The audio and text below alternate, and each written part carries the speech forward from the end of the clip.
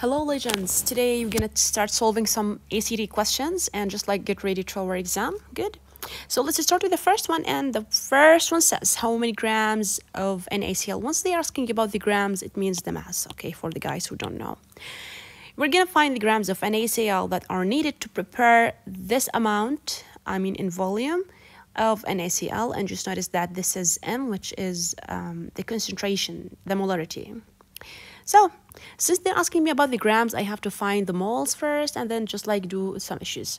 We just remember the rule says that the concentration is equal to moles of solute over the volume of your solution. And since the concentration is given to me in form of 0.5 m, then it's ready. We put it here. And the moles are not known so far. And let's go to volume. The volume here is given to me in milliliters, and that's why you have to change them to liters.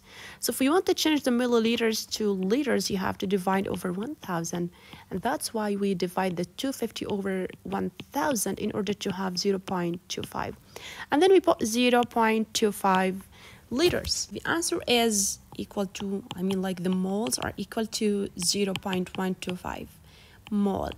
All right, so let's go. The question is asking me to calculate the grams of NaCl, and that's why here we have the moles of NaCl. Okay, just remember the rule of moles are equal to mass over the molar mass of your solution. Okay, so the mass here is unknown to me. Okay, now let's go. The moles are equal to 0.125 equals to the mass, which is unknown to me, over the molar mass.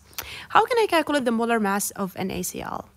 All right, let's go to the periodic table. NaCl, it means that we have 23 for Na and 35.5 for Cl, and equals to 58.5.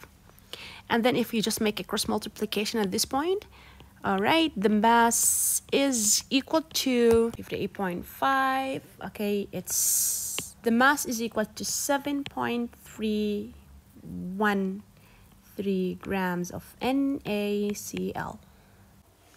Okay, let's go to the second question. And as we can see, the second question says at STP, which means standard temperature and pressure, what volume will 24 grams of methane gas occupy?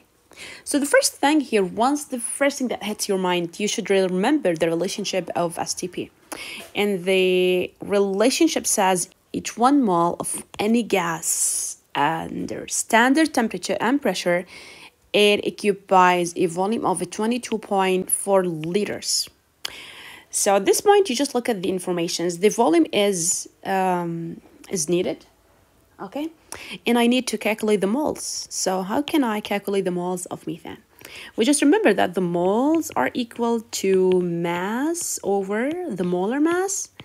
Okay, the mass is given to me, which is 24, and the molar mass of CH4 is given as 12 for carbon, and you have 4 hydrogens times 1008, and then you divide them over each other.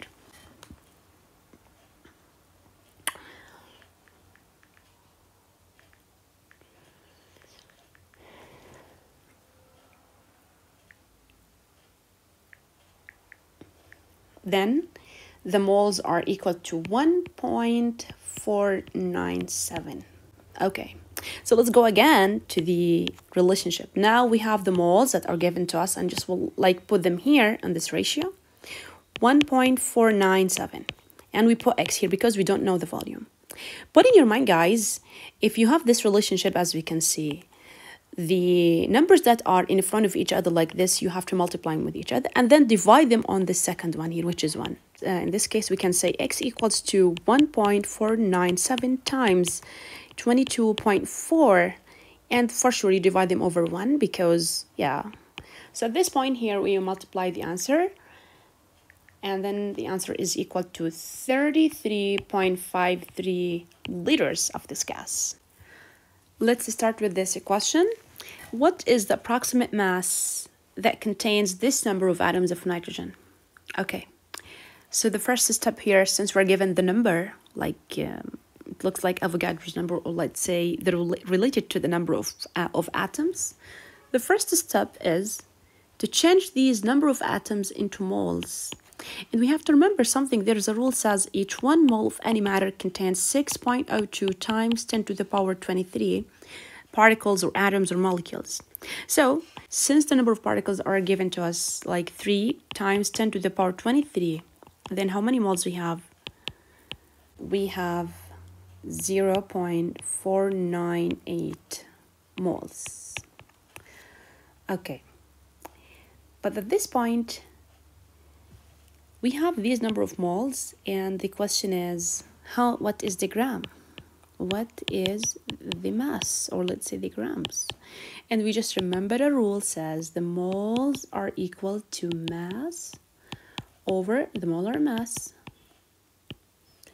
Okay, since you're given the molar mass for nitrogen, which is 14, and the number of moles are given to you, which are 0.498, and here we have x, then you have to say 0.498 times 14, and then the grams of nitrogen is equal to 6.972 grams.